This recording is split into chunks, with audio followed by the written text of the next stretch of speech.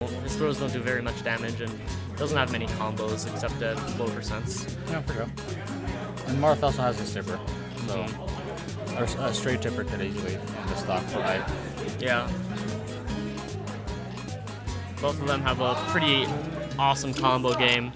Really fun characters to play, so we'll be getting an entertaining match regardless of the result. Starting off with Dreamland. Could this be a button check, or are they actually going at it? Lilat. Lilat.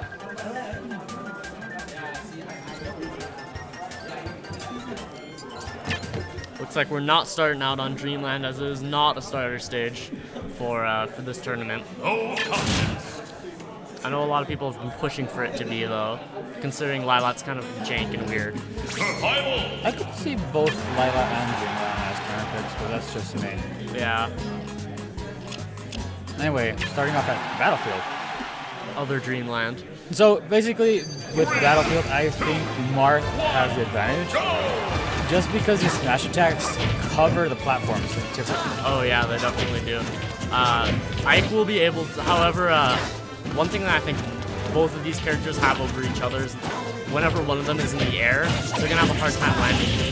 None of them have, like, both of them have good aerials, but they're laggy.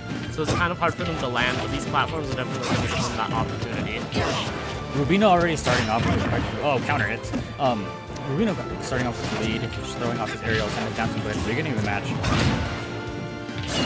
But Benji slowly coming back and yeah, he does pressure. have stage control right now, and it's kind of a battle of the forward air at the moment. Up there.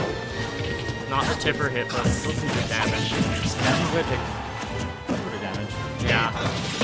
Oh, no. Wow, what a counter. Excellent push counter used for ledge guarding. You can definitely tell that Rubino kind of knows what he's doing right here. He knows that he kind of just has to space Ike out and kind of fade out the options. None of them are particularly fast. Nor does he have... Oh! Jab 1 and 2 forward tilt. Yeah. Normally seeing the jab 1 and 2 forward smash, but forward tilt actually works pretty well as well. Yeah, and I think many characters would have gotten that. And wow. Oh, Dolphin Slash almost takes it. Slash out of shield almost. Back air. Will he counter? Oh. No, and he takes. No, oh, he's still living. He's still alive. And he makes it back to stage to boot. That's why Benji is such a good player. And now this came back. This is kind of scary because counter again. Will he and he lives it again. 182%. 182% was the final number for that. Oh yeah, for sure. Jab. She grabs. Mark definitely has the edge guarding in this situation, just because he's got that counter. He also has like superior range and frame data. But now Benji's playing from behind. He really needs to take this stock up soon because he might be able to clutch out the game if he has a good amount of range. But none of that's gonna happen until he takes his first stock. Jab into forward air. Yeah, Rubino really knows his confirms and he knows like what he can do when.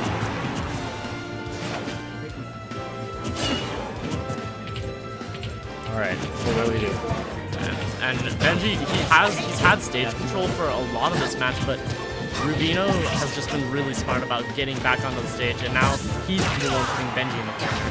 Benji with the forward tilt. Hold the shield at the ledge. Will he capitalize from this? If he had gotten that ledge jump back there, that definitely would have killed. Rubino throwing out counters, afraid that Benji's gonna attack. Oh, back there. Whoa. Oh, it'll take out. Take it. I think he air dodged in the blast zone, and that's what killed him. But Benji definitely playing from a deficit, but I mean it's possible. Counter. No. Facing the wrong way, I think. Forward air is that Rubino's throwing out. Oh, he also has back air. It's good. Dolphin Slash. And that forward air from Rubino, it's so good because that tipper hitbox is right at the range that Ike wants to be, and it's just spacing him out. Can we talk about how Rubino just knows that Ike's sword will clip through the stage when he uses the up B? Yeah, and he knows exactly when it will happen too. It's kind of nuts. He's really got his timing on point for those edge guards, and that's why it's probably pretty scary to be Benji right now, being off stage at all. And we're gonna see a switch to a different character. Meta Knight Fox. Meta Knight Fox, be fit. Mewtwo comes out. I still think Marth has it here, just frankly because Mewtwo is a lightweight.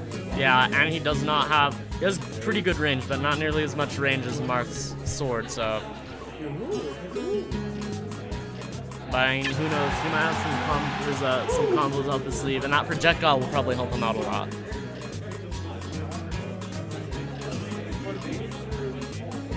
And throughout that whole set on Battlefield, we didn't actually see a whole lot of platform play, so I wouldn't be surprised to see a different stage being picked that might influence the match a little more. True. Starterville probably be a good stage that we'll go to. I wouldn't be surprised if we went to like Town and City either, because Mewtwo, even though he is light, that up throw is going to kill really early, especially on Marth, who's not particularly heavy.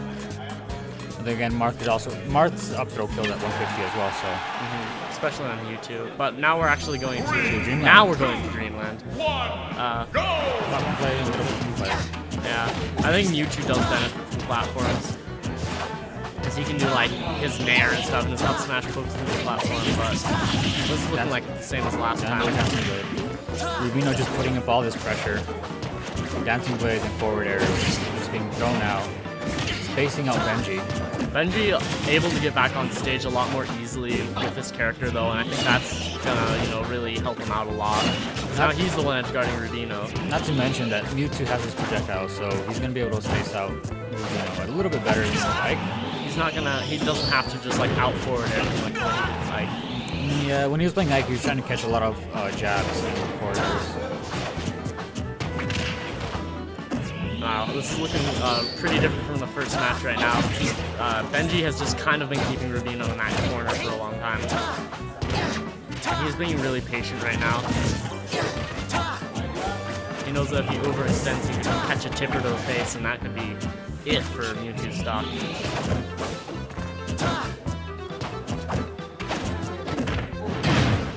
Wow, that was up air. It's not wow, take that a was stock. a tipper up air. That was scary for Mewtwo right there, being such a light character, even after he got buffed. Not enough percent for the skill though. Oh, try the edge guard with the Nair. With the Dare now.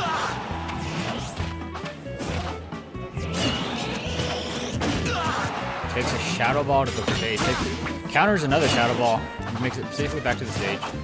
And I think what's like the most interesting thing to know after this character change, in the last match, Rubino was winning like every neutral interaction. And he was just like always winning neutral. Every time it got reset, he would be the first one to get a hit. But now... Up air takes it. 120. Wow. Dancing blade. That was a... I did not expect that up throw to kill, but you know, I think that Benji's up throw will kill itself right now, so... Or forward air. Yeah, forward air is such a great move. I believe it's frame 6 and it has a lot of range, not to mention the fact that it combos and kills, so... definitely probably gonna help him out. Dancing blade, so great for... Oh, wow, that was a crazy 2 frames.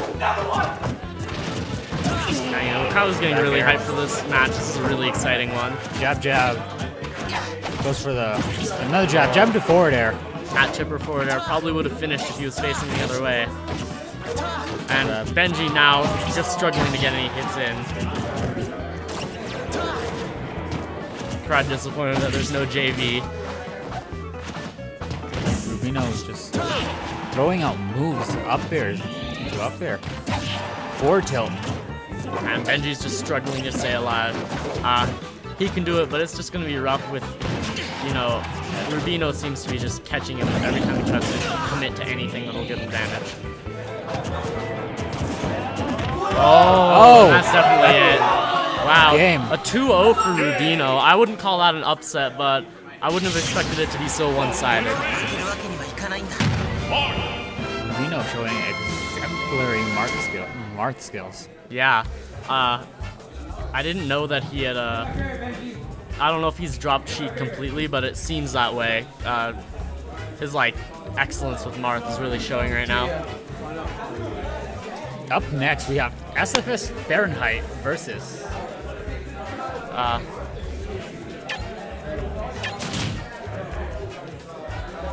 don't think there's